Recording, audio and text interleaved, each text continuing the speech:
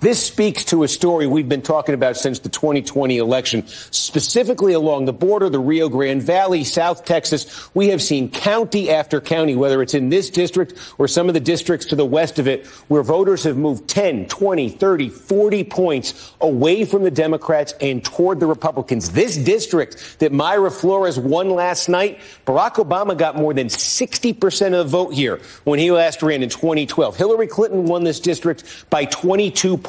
It's shifted that dramatically. Joe Biden carried it by 4 in 2020, and now in a special election, a Republican candidate has won it outright. We've seen shifts like this throughout South Texas. This, by the way, is the second most heavily Hispanic congressional district in the United States. We've talked about the potential shift among Hispanic voters. We certainly saw it in 2020. The question has been, would we see it in 2022? I think this result we got from Texas 34 last night definitely underscores the Hispanic vote could be up for grabs this fall in ways we haven't seen in a long time.